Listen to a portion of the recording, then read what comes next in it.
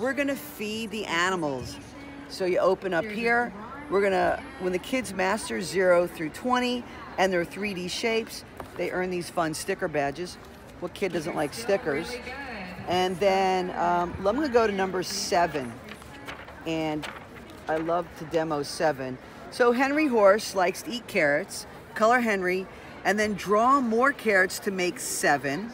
You're gonna scan the number bug and feed Henry 7 carrots. So again, I've already downloaded my journals app that's free. I'm gonna hover over the number bug. And feed there's Henry 7 carrots. Okay, I'm gonna feed him. 1, 2, 3, 4, 5. Now, let's see what happens if I don't feed him enough. I'll hit check mark. Uh-oh, you didn't feed him enough. So you get immediate response. Drag more food items into the 10 frame. All right. Take 6, 7, 8. What happens if I feed him too much? Aw, man, you fed him too much. But you can correct Drag it. food items out of the 10. 7.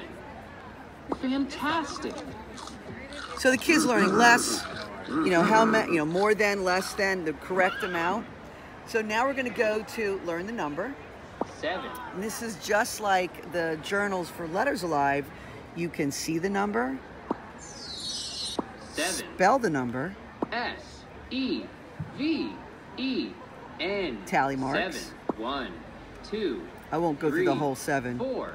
1. It'll count 2, the number, 3, and then you could touch 4, them 5, and 6, 7. trace the number.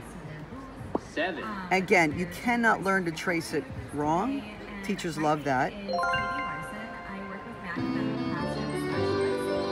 And what's really cool, on the back, we have Amos Alligator's airplane game. This is a little bonus. You hover over the icon. Fly into the number 1.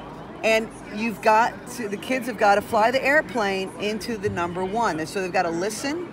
Right. 1. And they collect these alligator eggs, and there's 2 levels. So it's a great way to have fun Fly with into numbers. the number